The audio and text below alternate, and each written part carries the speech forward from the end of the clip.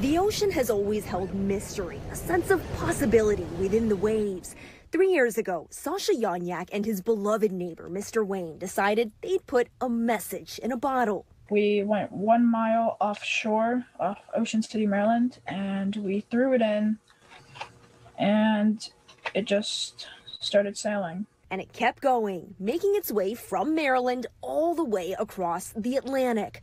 3 years later, along a beach in Northern Ireland this week, one couple just so happened to be taking a walk when something caught their eye. We knew, anyway, we had a message in a bottle, so we got really excited. Kieran Marin and Rita Simmons read the note. It talked about Sasha's hobbies and his hometown. It's a once-in-a-lifetime thing. It's something you sort of dream of as a kid. It's like you'll find this bottle that will take you on some magical trip.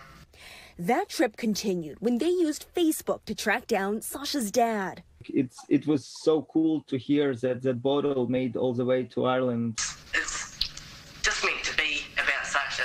The universe has just brought us together. Sasha is now 14. His neighbor, Mr. Wayne, died last year, never finding out what became of their bottle. But through the years and across continents, his legacy lives on. That bottle just reflects the happy life and happy time that they had together. They plan to stay in touch with Rita and Kieran and hope to someday meet in person. A lifelong friendship that all began over an ocean. Aimee Cho, News 4.